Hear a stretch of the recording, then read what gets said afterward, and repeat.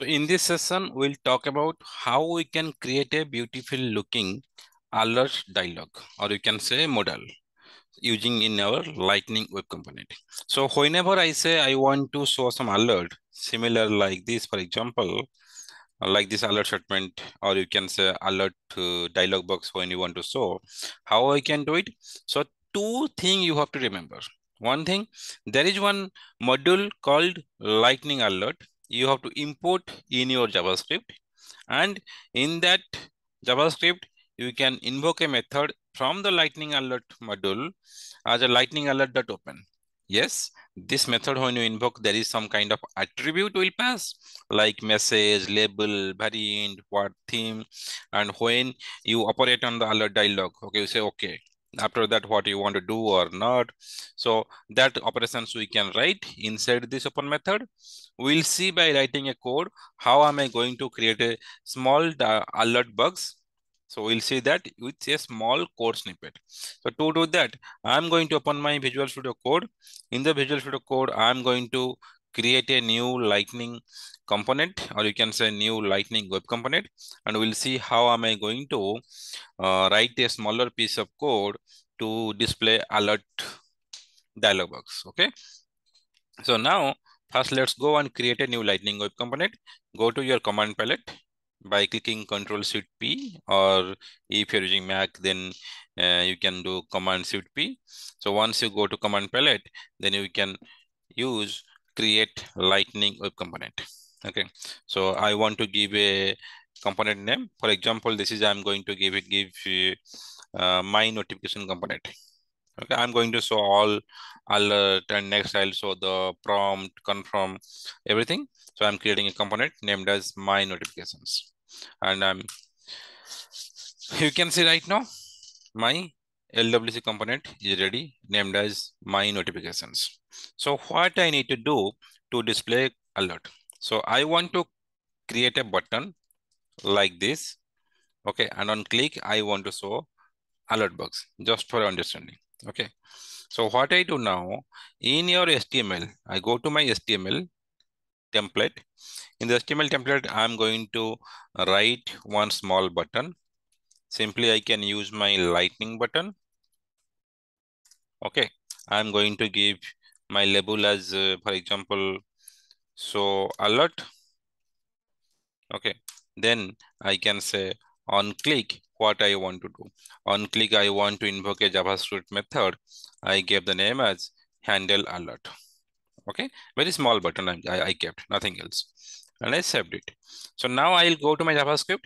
I said two things you have to remember when you want to use alert in LWC. The first thing, you have to import lightning alert from the lightning alert module. You have to import this. Let's do that first. Step one, put a import statement. What you want to import? You want to import lightning alert. From where? I want to import from the lightning alert module. Simply I can go here, lightning/alert. My first step is completed. This is my first step. Import lightning alert. And we have to use a lightning alert open, the method. And you can use this as a async or await method. And we have dot then for any code which you want to execute after the alert closed. You can use it that inside the then method. Let me write this method and see how am I going to write. So now inside the JavaScript, I'm going to write this method. Simply I'm saying async. Okay, what is my method name I had here? As a handle alert, the JavaScript method. Inside this, I'm going to use my alert open method. So what I do here, I will use await. What is my method or what I imported? I imported lightning alert. Okay, what is the method name? Method name is open. Okay, this is my method, simply I can say, correct?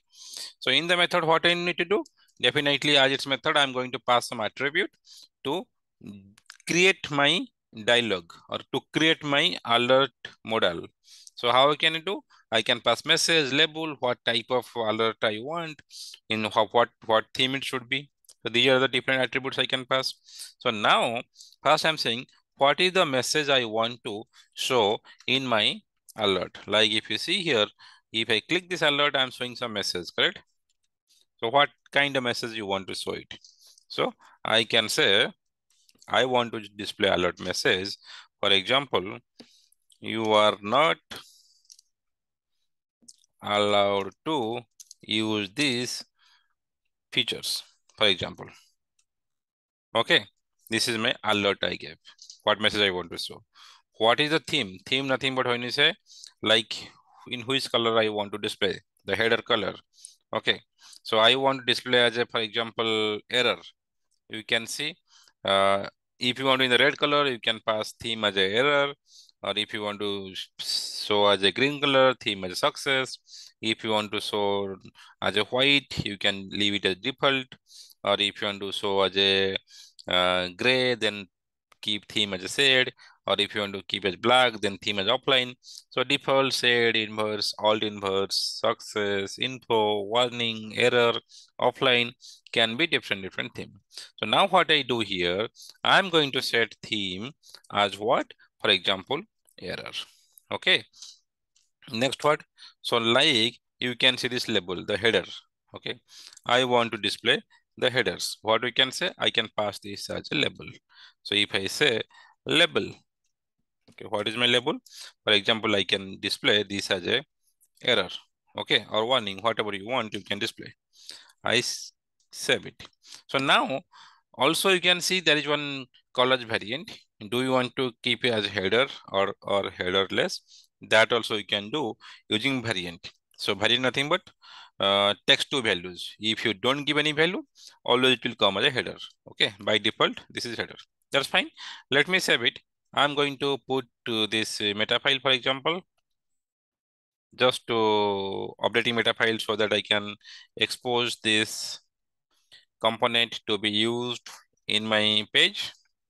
Okay, and now going to push this code what I have to my org just to display one of the alert box or alert dialog how implement with just implementing this method. So now if I go to my org, okay, I'm just going to like any of the record page I'll put to show you, but in the end I'll make say all confirm prompt alert all modules to do a one small kind of examples. Okay, if I go to here and now I'm going to edit this page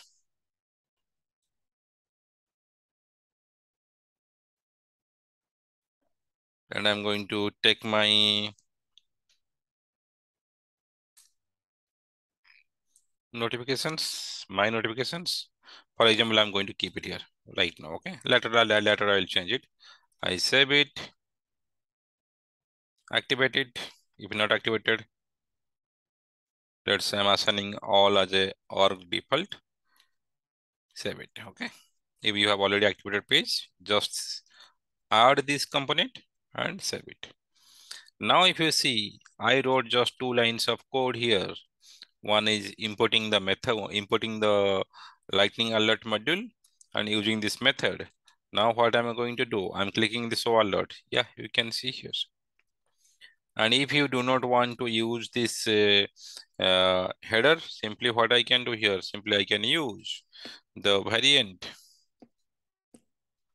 as, for example, I will say headerless.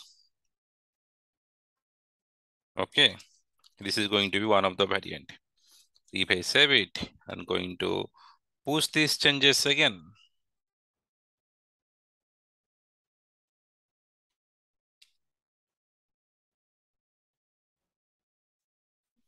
Then we can see that header will not come. So it's nothing but the different attribute you can set and the combination wise what you want to do, you can do it.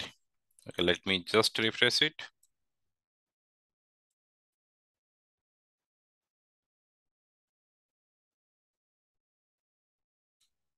Okay, you can refresh and you can see this alert will not come. This is going to be headerless. Okay, header and headerless, default value is always going to be the header. Okay. So now in the next we'll see how am I going to work on the prompt and confirm model.